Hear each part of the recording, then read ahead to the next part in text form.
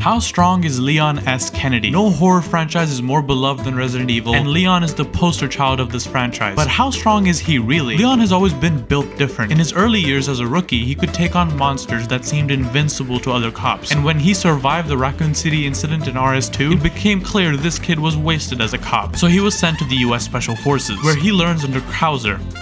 Sorry, I can't pronounce these goofy ass names. This Duke Nukem ripoff is basically a super soldier who gets his ass kicked in Resident Evil 4 by, you guessed it, Leon. Leon goes through a lot of insane circumstances in Resident Evil 4, but I think his crowning achievement is stalemating another Resident Evil protagonist, Chris Redfield. Now Chris here is another juiced up monster who can canonically keep up with the Incredible Hulk and fights a teleporting immortal serial killer in his downtime. So the fact that Leon is equal to him makes him and Chris basically the Ryu and Ken of the horror video games genre. The only weakness to Leon, I would say, is his PTSD. We know he has nightmares of the events of Resident Evil 2, but that basically sums up